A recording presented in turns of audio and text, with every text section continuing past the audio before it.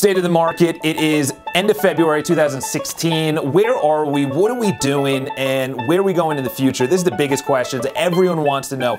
2016, I'm just going to start it off right off the bat. This is the final year. If you're looking to trade any inventory, if you're looking to do any transactions, this is the year to do it. I'm going to keep on saying this probably as a theme throughout 2016 because we had a very volatile stock market in the beginning of 2016. We had a huge 2015, absolutely massive 2016. Manhattan, in of itself, prices shot up over 7%. Brooklyn shot up over 8%. And for the first time, the median price was over $1 million in Manhattan ever. So we have record prices. Obviously, the average sales price is also at a record price. With regards to the rental market in Manhattan was up 4.5%. Brooklyn was up just over 2%. So Brooklyn in sales is extremely hot. If you go out to Brooklyn, we have a developer that we're going to be working with, an Israeli developer that has about a dozen projects going on right now. If you hop out to Williamsburg, if you go to Park Slope, if you go anywhere in Brooklyn, just right over the bridge on the first stop on the subway, and you look out, you're going to see scaffolding. It's absolutely incredible what's going on in Brooklyn. And the reason being is that Manhattan has kind of been priced out in the fact that if you're looking to build in Manhattan, it is so expensive. Raw land is just at record prices. And if you want to get any tax credits, you have to go union labor. And then if you want to do anything to actually recoup your costs, you have to go high-end finishes, doorman, amenities. And then what does that lead to? The uber luxury, 5 million starting prices and going up to 100 million. And to be honest, my appraisal, it's already my appraisal. I like that. Edit in that little real estate term. My appraisal is that it's already maxed out. The uber luxury, there's only a certain amount of people and they've been absorbed. The uber luxury, obviously, like I mentioned, very high end, 10 million, 20, 30, 40, 50 million dollar apartments. Not talking about townhouses, but apartments and buildings that you're looking at, you know, Billionaires Row, 157, 432 Park Avenue. You have CPW is putting up a beautiful new structure that's coming out in about 2 years. Central Park South, I'm sorry. Central Park South is coming out with a beautiful new structure. But the thing is, whoever is going to be president, regardless, Republican or Democrat, is going to be walking into a recession. There's obviously a prediction. I can't tell the future, but I can tell you right now is that New York City, we really started coming out of the market in 2008, 2009, the recession of 2008, 2009.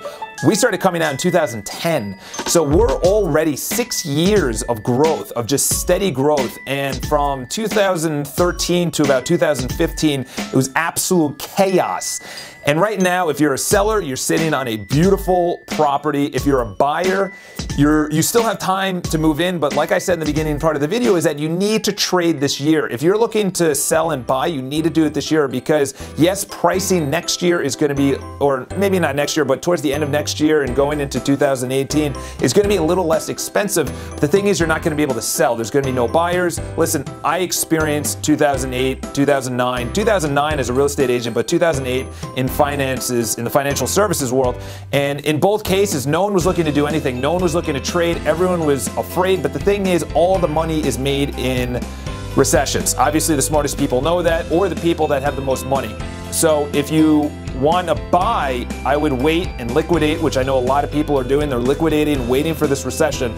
So those are the numbers. With regards to what to do in Manhattan, so if you're looking to buy, you have to buy this year. Next year, it's going to be good, but the inventory is not going to be as plentiful as it is right now. We're going to go up, and I have the forecast of what they're talking about right now. We're going to go up in the first quarter of 2016, which we're in right now, second quarter, and then towards the end of the third quarter, going into the election, which there's going to be no huge legislation that's going to go through. There's nothing going to be that's going to really go into turmoil. So we're going to have a pretty steady market. The forecast, this is just the forecast, is that Brooklyn's going to go up this year, 2016, 4.2%, and the forecast for Manhattan is 0.8%. So listen, I wish I could tell you something different. I agree with that because there is a lot of inventory going on right now. So if you are a seller, you need to sell this year. If you're a buyer, you need to buy because otherwise you're not going to be able to liquidate the prices of, say, your stock or your securities or whatever you're holding your down payment or your cash in. So just keep that in mind is that yes, the pricing of real estate is going to be lower, but also your stock price is going to be lower. So you really want to get in, and we don't know where the interest rates are going. Interest rates have not steadily, incrementally climbed a little bit from the middle of 2015 to this year. You know, people that locked it in last year, 2015, you really got an amazing rate. I would also check in at refinancing going into what I feel is going to be a recession next year or the year after. So anyway, if you do have any questions, if you do have any statements with the market, feel free to reach out to us. We're obviously never too busy for any of your referrals, and we're always here to help you out. You know, I understand that I just gave you a lot of information. There's a lot of things to think about, but this is your biggest investment. You need to make a wise decision. You need to have a professional on your side. You need to have someone that's in the gutters, in the streets, that's pounding the pavement, that's calling on buyers, that's calling on sellers, that's talking to agents, that's putting in offers, that understands the marketplace like we do. So if you have any questions, let us know. If we can be of any assistance, please let us know. Subscribe to the video, like us on Facebook, follow us on Instagram. Those are our 3 favorite social media networks. Talk to you guys soon. Have an awesome day.